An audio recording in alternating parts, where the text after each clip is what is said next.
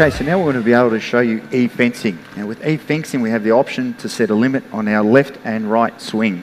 What I'm going to do is I'm going to set a 2D e-fence right with this wall, a 2D e-fence left with that wall, and then I'm going to set a swing assist left in the middle so you can see the difference between my e-fence swings and my swing assist. So the idea is that we get nice and close. I'm going to get nice and close to this wall, see if I can touch it. That's about as close as I can get. I'll go into the monitor. Again, conveniently located, there's a jog dial on my right hand side, or I can reach out to the monitor. The beauty of NextGen is that you've got two options to set all your features. So setting 2D e-fence right, that is now set. It's given me an audible signal. Now I'll slew across and I'll set my 2D e-fence left. Again, you have to be able to place the bucket into the position that you want the machine to stop. So I'm going to get nice and close to this wall here, see if I can hit it. Nice and close.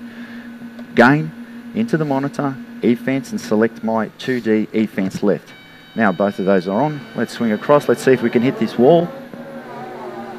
Now if you can see on the monitor, I've still got my left joystick slewed as far as I can go. I cannot hit that wall. You can see, hopefully you can see on the monitor there, that I'm trying to pull as hard as I can. 2D e-fence right. Let's swing to the middle here, and I want to set what we call swing assist left. So you can see the difference between the e-fence and the assist. Again, into my monitor, swing assist left, swing back over to the right again. Again, not hitting the wall, pulling hard on my left joystick, can't hit that wall. Let's go across and see what happens with our swing assist left. Okay, it's stopped.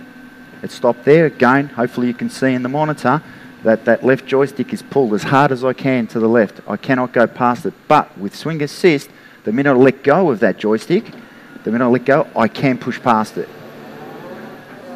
E-fence left, all the way, stops, pulling as hard as I can. Hopefully you're looking on the monitor there, pulling as hard as I can. Even if I let go, I can't push past it.